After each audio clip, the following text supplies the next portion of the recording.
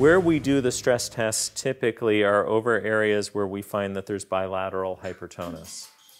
The best way to find bilateral hypertonus, again in prone, is to get your fingers on either side of the spinous process and palpate to see if there is hypertonus. Once you find that level of hypertonus, then you can see if it's provoked by doing a PA pressure over the spinous process, realizing that you're going to have to angle it along that angle of the spinous process itself. So instead of PA, it's a little bit more superior motion. Once you do your PA pressures, as you're working your way down, you're looking to see if there's any increase in discomfort. You can do a rotatory stress by taking your thumb and knuckle in a key grip, getting on the transverse process, but then dropping your knuckle or your thumb to the lower transverse process. When you do a straight PA, the side that's exposed, so in this case the right side is open, that's going to create a right rotation because we name the rotation by the top vertebra on the bottom. So this is a right rotation stress test. So then once I find a level of hypertonus, I always take up a little bit of the skin slack. I'll drop down one and I'll do a stress test. Now you don't have to drive the rib and the transverse process into the table.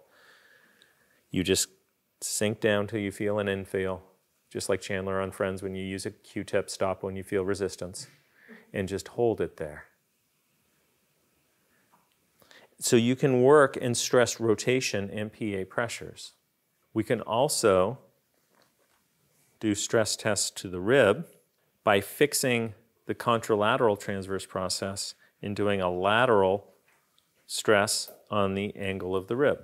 So you'll find that level of hypertonus again, or maybe an area where you felt the ring was shifted. And you do this cross arm technique where you're at the angle of the rib or transverse process on one side of the vertebra. You come to the angle of the rib on the other side. So I'm transverse process with this hand, soft tissue lock up to the angle of the rib, and now I'm pushing, fixing with this hand, and then pushing with this hand to see if I can do a lateral stress. For the rib itself, we can push it superior or inferior, and that will induce a roll, just to see if we're getting any clicking provocation before we stress the rib as well. So then I'm on the same side. I'll get onto the transverse process. So I'm on the top part of the transverse process. I'm just under the angle of the rib, and I'm pushing superior, anterior, basically doing an anterior roll. I can get on the inferior part of the transverse process, superior part of the rib, push down in order to create a posterior roll, but you're really just putting tension one way or the other through.